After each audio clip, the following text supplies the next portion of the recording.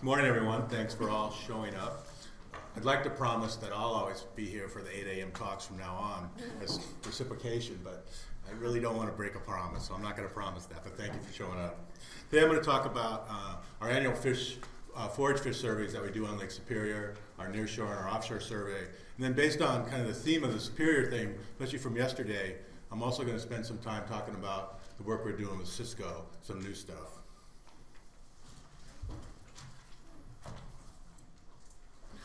So last year, if you remember, that was the big ice year, and everyone was so excited about how much ice the Great Lakes got. Either excited because it's something new as scientists, so it gave us some endpoints that, to compare our work to, are just sick of the whole winter that lasted so long. And again, in this year, we had actually similar percent ice cover on Lake Superior, but didn't get half the news that we had before. And this ice, we thought it was going to cause lots of problems. So this is like the first day of our survey. It started off with a pretty ominous feel to it, where we left Ashland, we're coming out of Chequamegon Bay, we make a right turn to go over towards Michigan Island, do some samples, blocked by ice. So we said, okay, we'll just go around to the left side of Madeline Island, blocked, come back. So if you look on that little table, it's on the right, that shows up on our plotter program on our ship, and the RTG is, or the TTG is time to get there. Never. So we never. So I thought we were never going to finish this survey. In actuality, it turned out fine. That was the only day that we couldn't do work. So our timing was right where it should have been for both our nearshore and our offshore surveys. The middle of May to the middle of June for nearshore, and then July for offshore. We did 73 sites on our nearshore survey, and that was a little bit less. Our plan is usually around 82 to 84, and a lot of times we can't get to some sites because of commercial fishing nets, and they were really abundant this year. The price of whitefish is way up, as you all know, and so there was lots of fishing activity. So quite a few of our sites we couldn't fish because there were commercial fishing nets in front of them. And we also had some mechanical problems with the ship where we couldn't do some of the surveys. So the dots on the map here are our nearshore survey sites, for those who are not familiar with it, that ring of pearls. And so they're systematically arranged around the lake, and then those squares are our offshore survey. And all that ice caused very cold water temperatures. So that's very cold, in the 2.5 to 3 degree range from the surface all the way to the bottom. So that was throughout the survey. And for comparison, the yellow is the long-term mean for our survey of what those sites at that time of year should look like. And then 2012 was that really warm year, and see how warm it was then. And so that's only a 2-year difference between 2012, the warmest year on record, and now 2014, the coldest year on record. So big change in the fish neighborhood there on Lake Superior.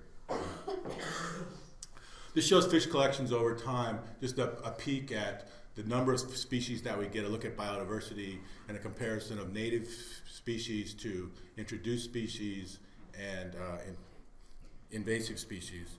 The only introduced species that we caught one hatchery lake trout.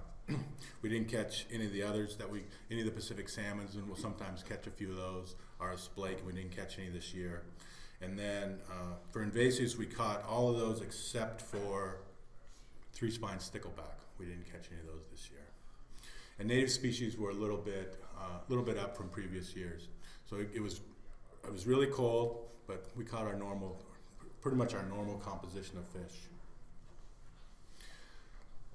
This looks at total, so if you add up all the different species, the total biomass, and this is kind of our one standard metric of total forage fish biomass over time, and it was up a little bit from 2013, and a little bit below the long-term mean,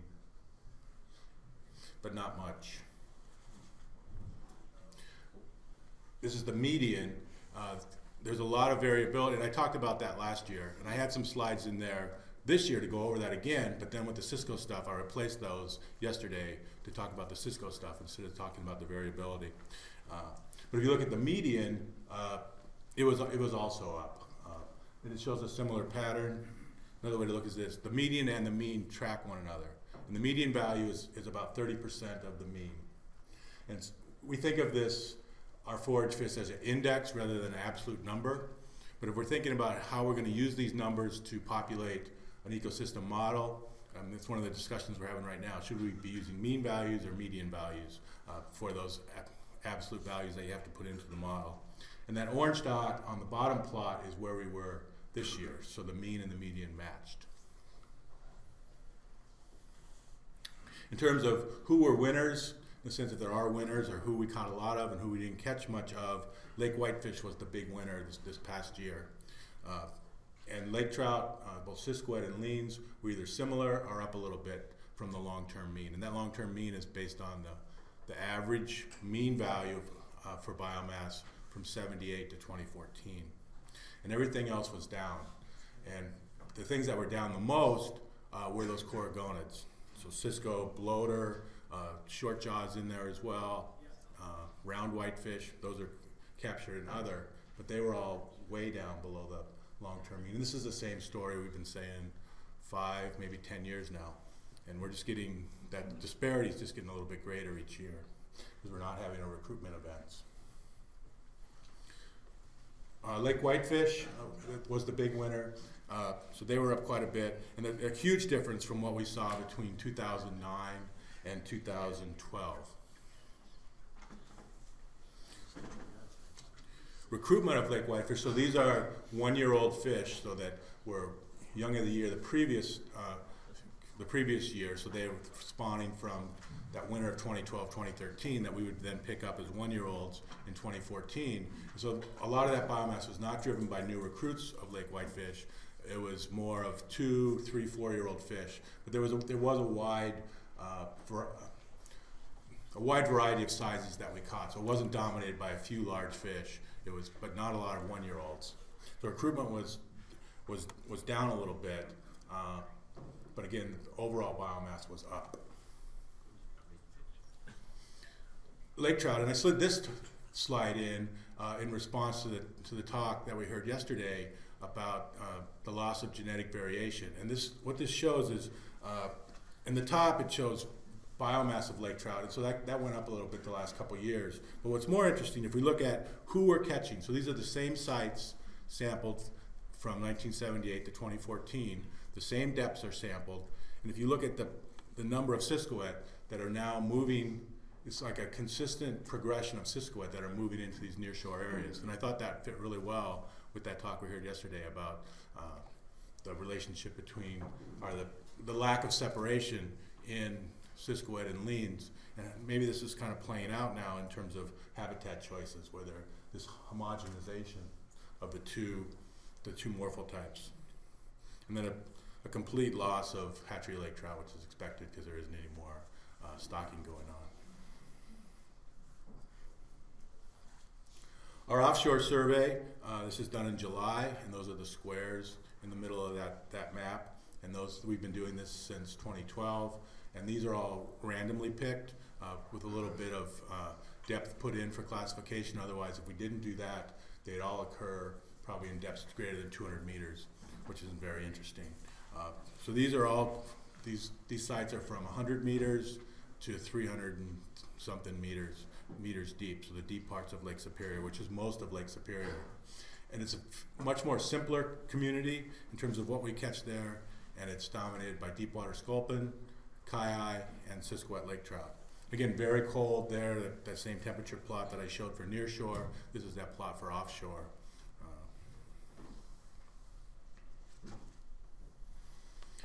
Pie diagrams for those three major species, and then a group of other species, and the others are short jaws and bloaters primarily, but not very many of those. One thing you'll see here is just the consistency and the size of the pies. So most of the samples are pretty similar to one another. We don't see a huge difference in biomass that we see when we sample in nearshore areas.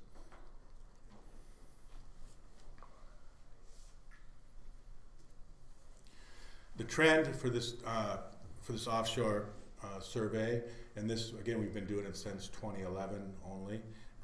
Not a lot of change, down a little bit, and I think a lot of that difference, why it's down a little bit, is because of the mechanical problems we had and a few other issues on that survey. We weren't able to sample some of the sites that we had sampled before. I think we were down like 4 sites from what we had planned to sample that we were able to sample, and those sites had always been real high biomass in the past, and so I think that's why it's down. It's not so much a reflection of what's in the lake, it was our ability to catch fish in the lake.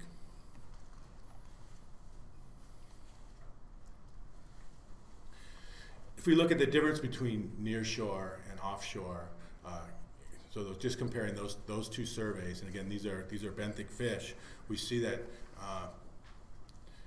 they're getting closer and closer, at least over the last 4 years, into the total magnitude of biomass between nearshore and offshore areas.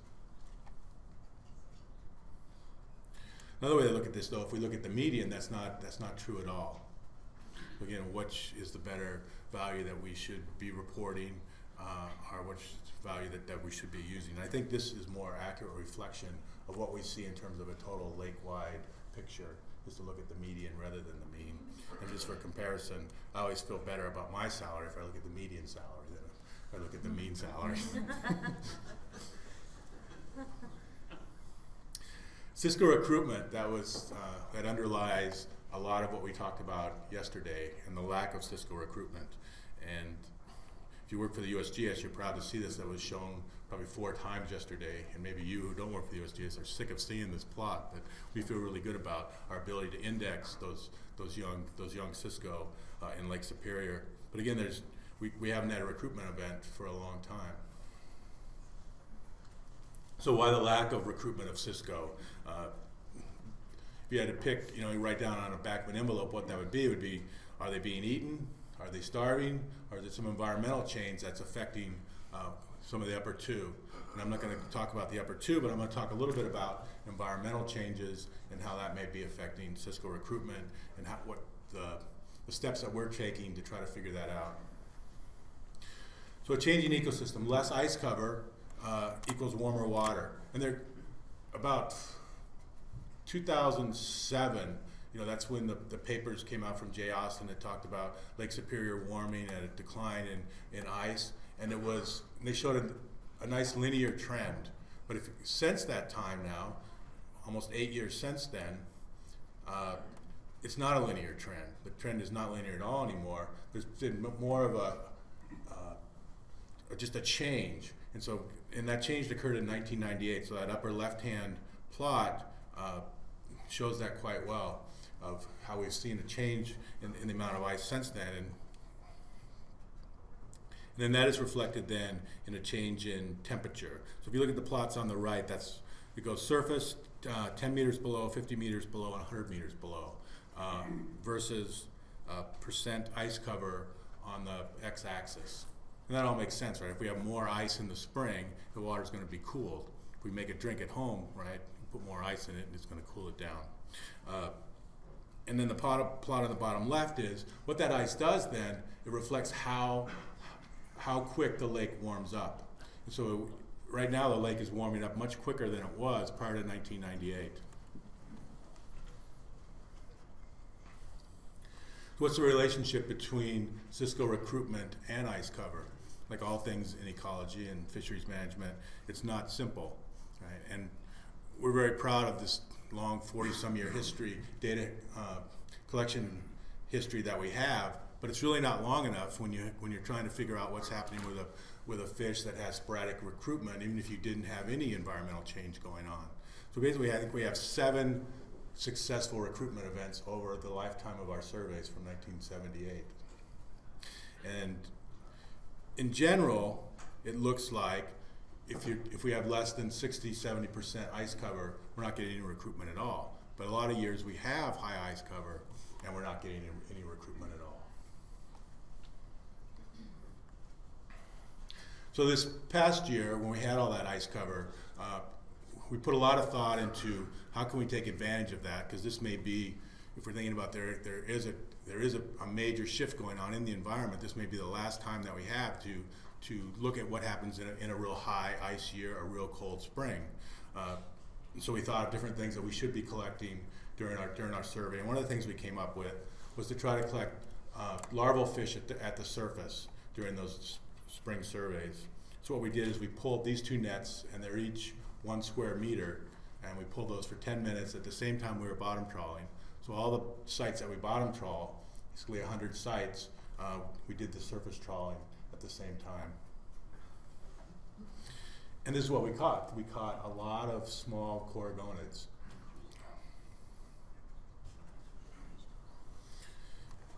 This shows all the sites that we sampled with that surface trawl.